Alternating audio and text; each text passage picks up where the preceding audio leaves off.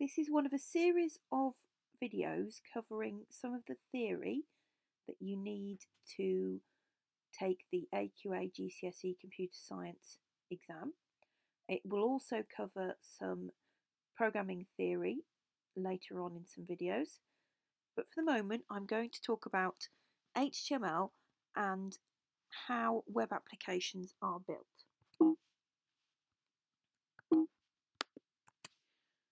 So, looking at the AQA objectives, you need to understand some basic web application concepts. So, we're going to look at the concept of coding at the client and server end. We need to know what can be coded at each side, each end, and you will eventually get some experience of actually writing this code. But today we'll talk about what happens where. So this is a very basic web application. So this is just for static HTML pages. By this I mean pages that don't do anything. They just have plain HTML, plain text with some basic formatting. They don't do anything special.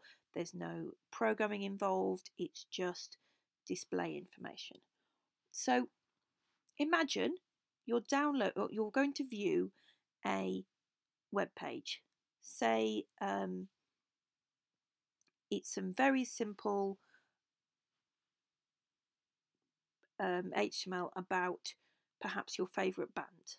So somebody's written this HTML in an HTML editor or by hand, or it's been generated by something and it's stored on a server. So your web browser, which is something like Chrome or Internet Explorer or Firefox or Safari, your web browser is where you type in your URL, your web address. Now, the browser uses that web address to go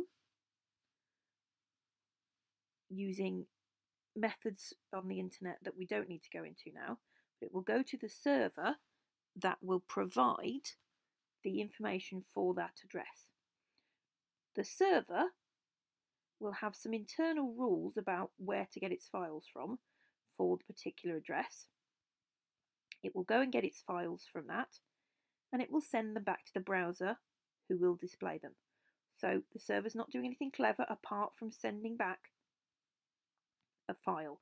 It's not doing any calculations, it's not talking to anything else, it's just fetching a file and sending it back. Web applications are more complicated than that. So there are two sides to a web application. The client side, which is what happens on your local machine, on your web client, which will be a web browser normally. And the server side is the things that happen on the machine that is hosting the website. So, for example, you're going to the BBC website. You type in an address, a URL. The browser finds or sends the information, sends that request to the web server, which will do some work. It might be some PHP, it might be another language, it might be a static HTML page again, but whatever it is, the web server deals with that. The web server talks to any other servers that it needs to talk to, and then it sends the information back to the browser. Now, the browser understands only a few things. So it understands HTML, it understands some what's called CSS, cascading style sheets, which we will look at briefly, and it understands JavaScript, which is a client-side scripting language. We are not going to be using or looking at JavaScript at all, really, but you need to be aware that there are certain things that you may want to do that you would need to use JavaScript for. So things that are happening on the client side. We will look at what happens here in a bit more detail at another point. So looking at the different parts of this, we're looking at what's happening here on the client side at the moment. So the HTML, that gets sent around, gets sent back from the web server, and this is hypertext markup language. Now, what does it mean by this? Well, hypertext is a load of linked up text. So it uses links between parts of documents and other documents to give it structure. Markup means that you add extra information to the basic text. So we take the basic text that has the meaning that gives us the content, and we add some markup, which are tags that we're going to look at in a minute, some markup that shows us what that text needs to look like, or maybe what its structure is. And that markup, that extra information, comes in the form of tags. So these tags come in pairs normally, and they explain the document structure. So what different parts of the document are, like the header, some special information like displaying the title in the top bar of the browser and things like that. And it also shows things like the visual display when the new paragraph is starting, whether it's appearing in a table or a list, various other organisational things. And these tags can be used to show links and images too, which we will look at later. So these tags, they come in pairs, most of them. There are some exceptions to this, and there are some things that will work without its closing tag, but it's sensible to use one anyway. So the opening tags have just the word of the tag, the name of the tag, and angle brackets on either side. So what's essentially a less than sign and a greater than sign on either side of the tag. You will often see the HTML written in uppercase, in capitals, but it doesn't have to be. There are no rules about it, but it can often help to have the HTML tags in capitals so that you can see them nice and easily and clearly. Now, the tag that you'll see in every document is the opening and closing HTML tags. So those should be right at the top and right at the bottom of each document. They say my document starts here, my document ends here with this closing tag. Okay, so this is a typical HTML document shown in Notepad++. So it shows us the basic structure. So the HTML starts with this HTML tag, and then we have a special tag called the head tag. So this is where we put information about the page.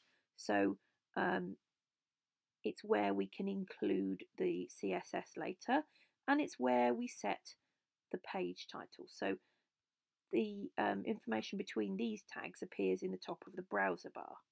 So non-displaying information will often go in the head tag.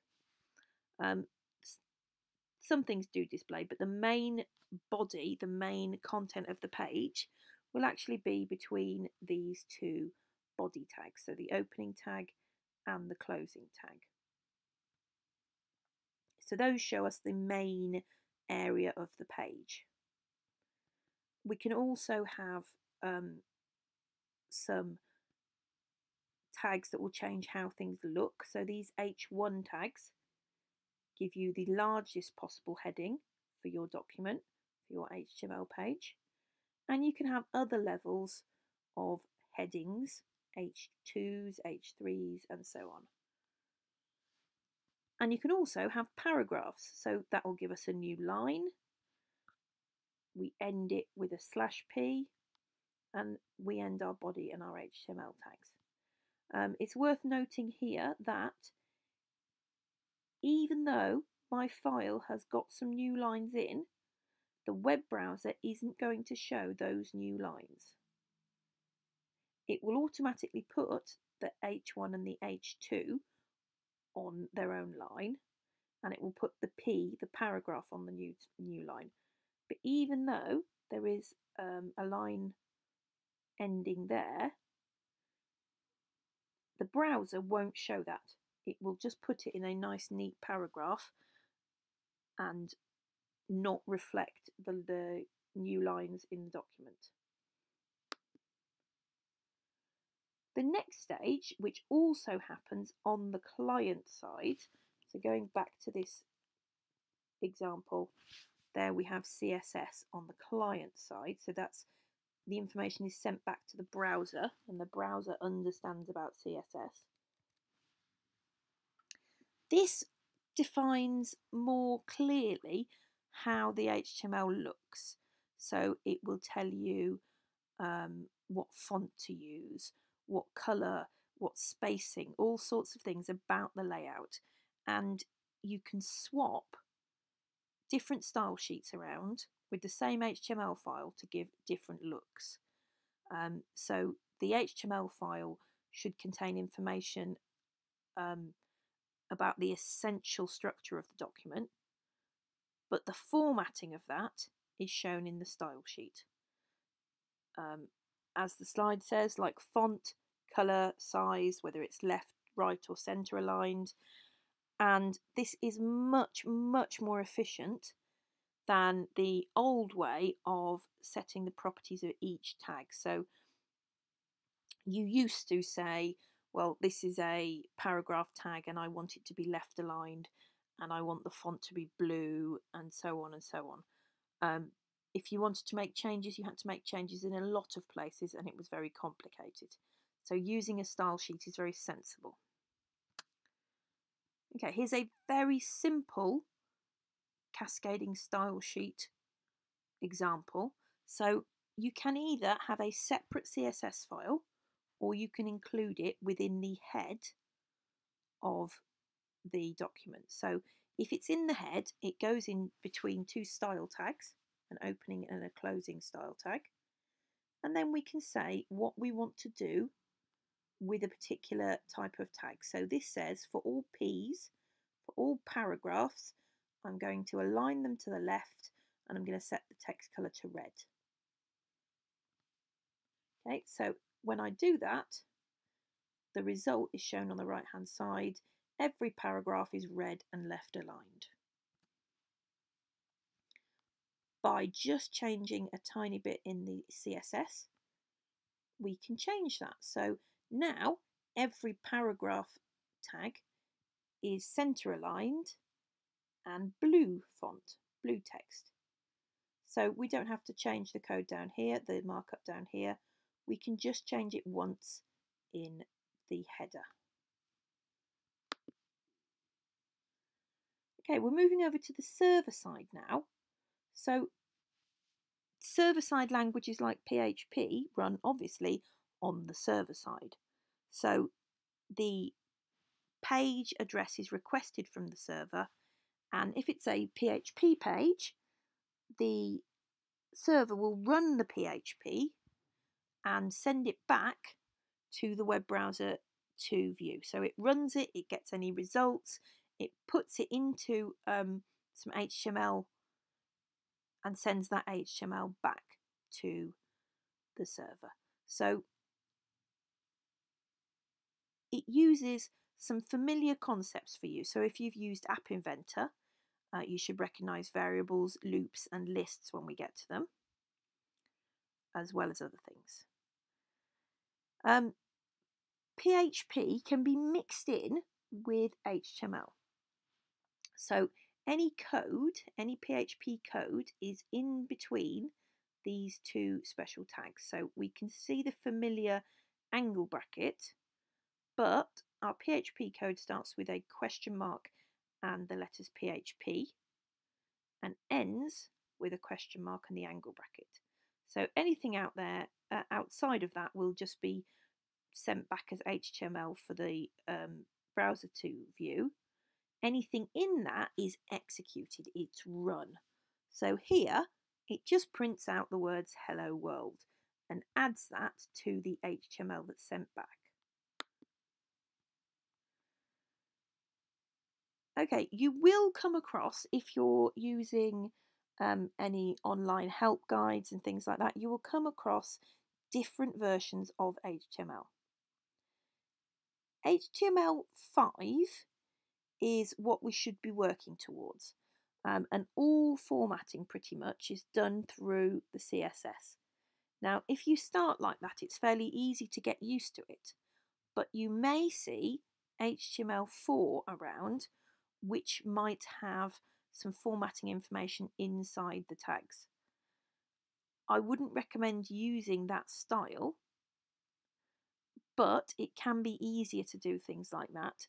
So, and it's still understood by browsers, so you need to make up your mind which you're going to use. If you want to do any development at home, I would recommend setting up a XAMPP server. You can install it onto a memory stick, which you can run on computers that you don't have install access to, like administrator access. You can do HTML and CSS just using any text editor and your web browser. So you don't need a special server for that. For PHP, you do need the XAMPP server.